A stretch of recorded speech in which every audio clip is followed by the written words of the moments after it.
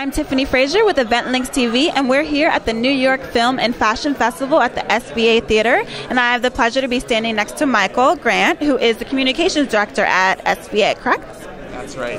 So can you tell us a little bit about what was the experience like preparing for the festival this year?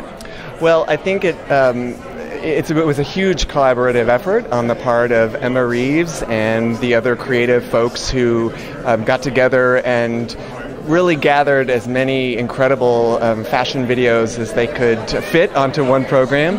Bon Duke, I know, was especially instrumental in looking for both new and established talent.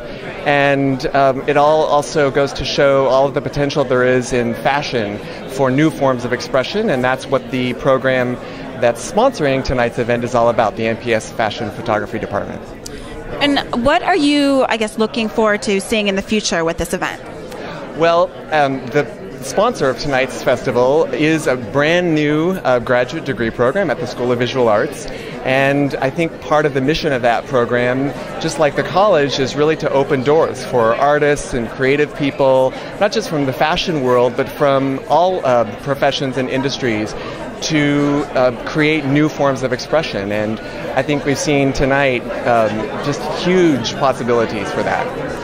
Well, thank you so much for taking the time and speaking with us. It was a great event tonight.